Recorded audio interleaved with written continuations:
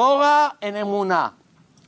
No Torah, no Emunah, nonsense control your life. Remember, no Torah, thank you, no Torah, no Emunah, there's nothing instead, only nonsense.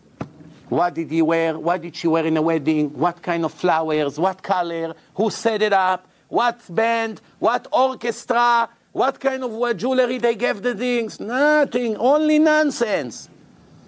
How they did the deal? How much they got the mortgage for? Not one word of wisdom come from his mouth, the entire year. Or from her mouth. Not 100%. This is what's happening now. I promise you, if you really care about your soul and you care about Hashem, you must connect to the two things I say. Every day work on Emunah. You know, I have few CDs that I listen to Divrei Musar. Each one of these CD I heard more than 100 times. I could also say I know it by heart already. I know it by heart. But it doesn't matter. Every few days I have to put it in. Why? It reminds you of what needs to be done. Believe me, you think, oh, I know it by heart. No, no, no. Many people become big shots. They hear lectures about proofs and Emunah, and then 2-3 months later we move on. We're now listening to much higher level. Yeah, you listen to higher level, but you don't have any Emunah. What's going to happen with your level 2 years from now? You go back to be secular. You don't have the foundation. You don't have the foundation.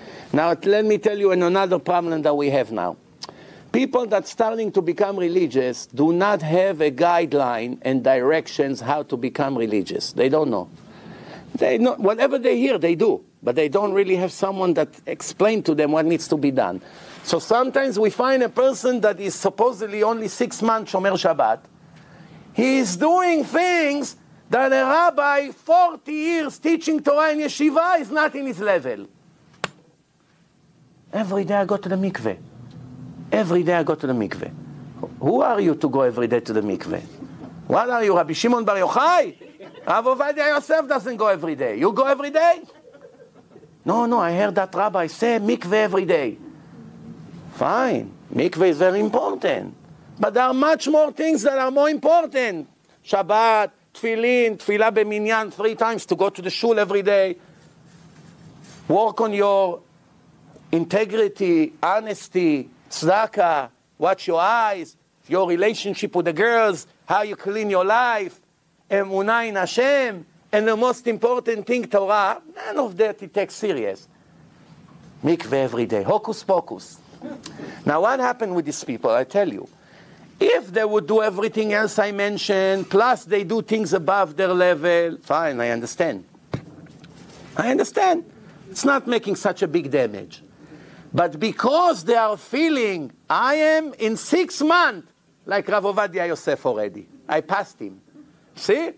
He doesn't even go. I heard that rabbi doesn't go. Only on Friday he goes to the mikveh. I'm better than him. That's what he thinks in his heart. And he really believes it. In a million years, he won't get to the level of the other one. But somebody got to his head. Ooh, this is a midat chasidut. So he thinks I'm a chassid. Yet he doesn't have aleph bet. He already jumped to Z. Start with ABC first, my friend. Put your feet back on the ground and recognize who you are.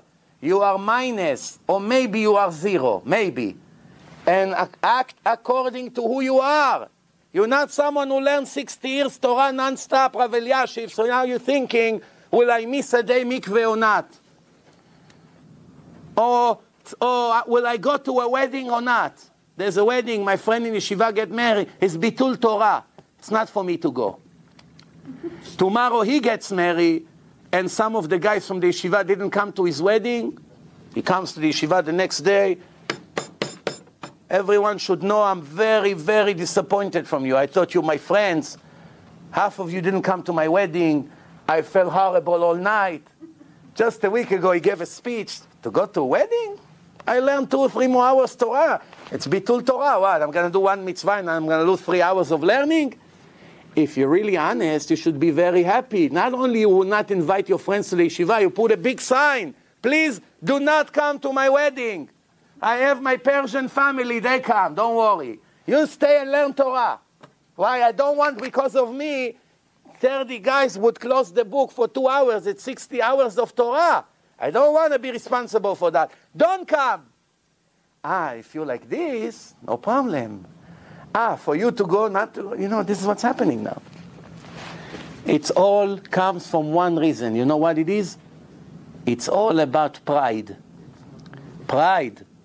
Whenever you see a new Baal Tshuva does strange thing, it comes from one negative source. Pride, ego.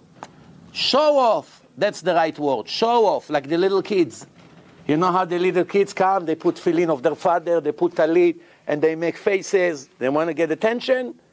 It's not only the little kids. There are people like this, 30 years old. It's all a show off. 2 months he shomer Shabbat. He prays in a synagogue, half an hour. The rabbi, the Rosh Yeshiva, 6 minutes. Him, half an hour. Why? All show off.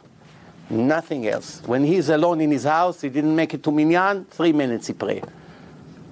Only next to people he makes a show. Everything is external. It's all a show off. None of it is real.